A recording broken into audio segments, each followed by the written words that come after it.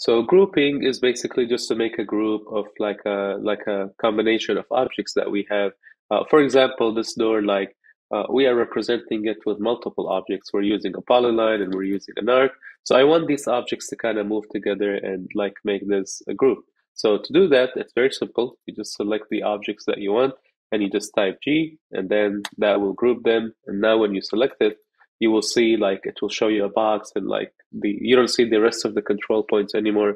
You have one control point that allows you to move the group together. Okay. And it's pretty handy because I think it's cool to always group objects when you need to. It just makes it easy to move things together. Now, if you want to ungroup this, you basically select this and then you type UNG, or you type the whole thing, ungroup, and that will bring them back to being individual objects. And one more thing to know about the groups is, let's say like after you created the group and you want to add more to this group, how do we add more objects?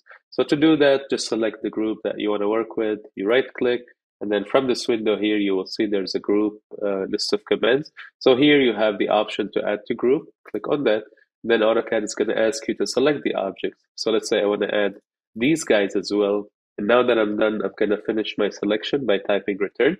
Then I'm going to select one of the objects, and you will see the whole thing now is a single group. And if we want to take some of the objects out of the group, we will right click, group, and then here remove from group.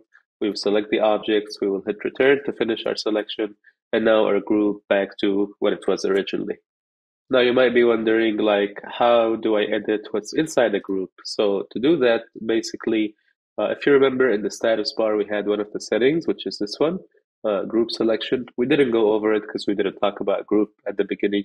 But once you click on that, basically what happens is now AutoCAD is ignoring the groups. These objects are still grouped together, but it's showing you the individual objects. So let's say I want to change the line type of this one to be half the size like this.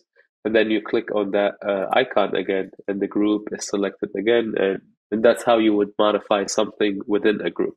Now, groups are pretty handy because now, for example, let's say we group all of these guys together, okay? And I'm just going to add to the group, basically, add to group, I'll add these guys, then like this. So I would just copy this. Let's say I copy it to the backyard here because I know I have the same opening here, and I'll hide or delete the dimensions. So you see, like we quickly were able to copy like these elements together. But the thing is about the group, let's say you modify this one. So let's go inside this group. I'm going to turn off group selection. And let's say I modified this one, the dashing, let's say like the dashed lines or arcs, I'm going to change their color, for example, to red. Okay, and I activate group. This one, like when I change this particular group, it doesn't actually reflect on the other group.